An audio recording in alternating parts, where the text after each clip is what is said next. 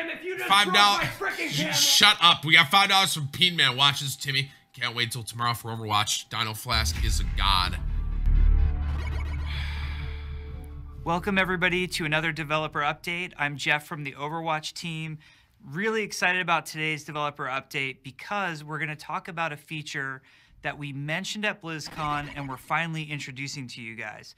And that feature is the Scum browser. It's a really cool feature where people can mark other players for being a terrible member of the Overwatch community. And then other people can find that player's battle tag in a public list and then harass them until they improve their behavior.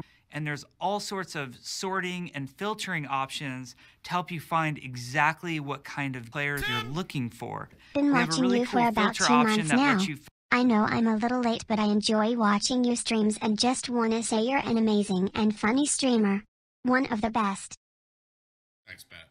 Appreciate the 10, man. Thanks for being nice. Filter directly for things like Bastion mains, or we've added a type-in box where you can type in exactly what you're looking for. You might just say person who keeps putting their spray over mine, or players who hit the ball off the spawn room table.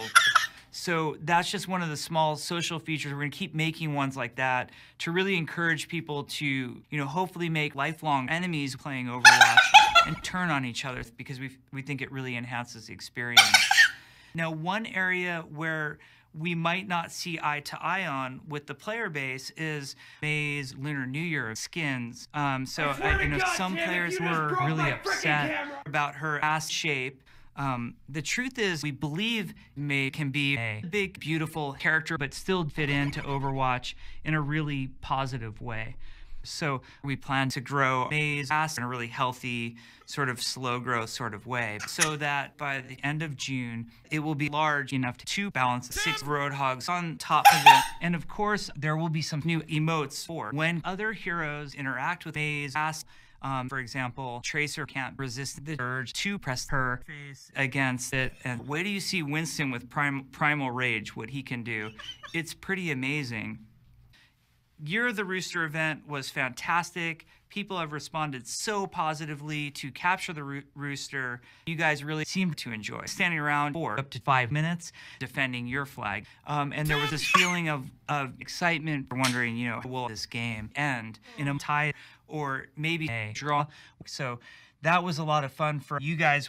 And we are adding 9 additional Capture the Rooster maps for the super low price of $25.99. So you should sort of prepare yourself for that. It's sort of out of time right now, but if you ever have a topic you want us to cover, please let us know about it. Thanks for your dedication and support, and we'll see you in the next one. Music group here at Blizzard, but anything they can do, Jeff can do better. So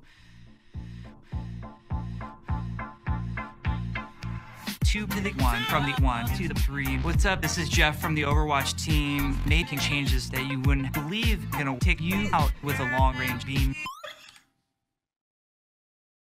Dino Flask is really funny. You know what I like about Dino Flask is his editing is like, it's just Jeff, and it's not like some like YouTube videos I'm afraid to watch on stream because like I feel like a dick's gonna pop out. Dino Flask doesn't do dicks.